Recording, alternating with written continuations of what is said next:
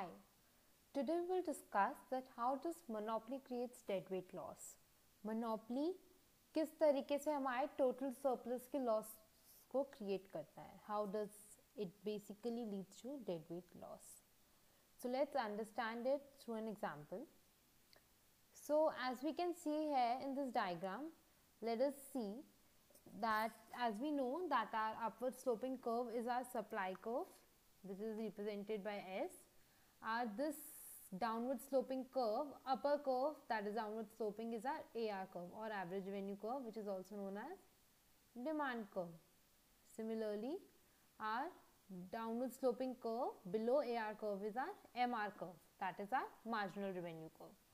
Our supply curve is also our marginal cost curve. Now we know in perfect competition, our equilibrium condition is reached at a point where our supply curve is equal to our demand curve, that is at this point E star. At this point E star, our equilibrium quantity is Q star and our equilibrium price is P star. So now let's see what is our consumer surplus, producer surplus and total surplus. So our consumer surplus, as we can see, is the region above our price line P star E star and below our demand curve, that is our AR curve. So we can see this small triangle P2, P star, E star is our consumer surplus. P2, E star, P star. So our producer surplus is the area above our supply curve and below our price line P star E star. Therefore, and this is our supply curve, therefore this triangle of P star, P1, E star is our producer surplus. P star, E star, P1 is our producer surplus. Therefore, we can say our total surplus is this entire region. That is, this entire bigger triangle is our total surplus, which is equal to P2, E star and P1. Now let's consider the case of monopoly. We know that monopoly is a market structure, a market condition where there are multiple buyers but a single seller. So therefore we can say that since there is a single seller, the seller has a monopoly over the price and quantity. But now let's see. So we know that in case of a single seller, the seller would like to maximize its profits, and we know that profit is maximized at the condition where marginal cost is equal to marginal revenue. That is where my supply is equal to my marginal revenue.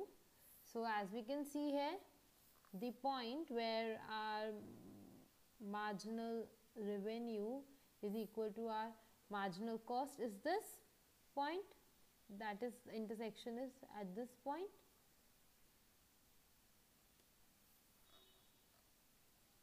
So now we know that a new equilibrium will be set at this point where our supply curve is equal to our marginal revenue curve. Let's name this point as E1. So, and this gives us our equilibrium quantity, that is Q1. Now we know at quantity Q1 our new price is this line, that is this is P3. Therefore our equilibrium, this is our new equilibrium quantity and price on demand line. You can name this point as E2. Now we know that our consumer surplus is basically equal to the area above the price line, that is P3 E2, and below our demand curve, that is AR curve. Therefore this region is P2 E2 P3. Now our producer surplus is equal to the area below our price line P3 E2 and above our supply curve, that is this trapezium area is our producer surplus, which is equal to P3 E2 E1 P1. Therefore our total surplus now leads to the figure of P2, E2, E1, P1. That is, this region, entire region is our new total surplus. Now, as we know, in our perfect competition, our region of total surplus was region P2, E star, P1, that is this bigger triangle. But now, in monopoly, our total surplus is this area. Therefore, our loss in total surplus is, which we can also say as deadweight loss, is basically how much? Our deadweight loss is this region of E2, E star and E1.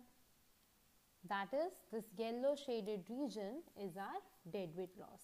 Thus, we can say even monopoly leads to deadweight loss. Now, the question is, why does monopoly leads to deadweight loss? Because monopoly is again an externality, because this does not lead to free functioning of the market. Now, market cannot function freely because there is a single buyer who has a control over a price. Earlier, there were several buyers and several sellers who were controlling the price, but now a single seller is controlling the price and buyers have no control over those prices. Therefore, it leads to deadweight loss. Thus, monopoly leads to deadweight loss. I hope you like this video. Thank you.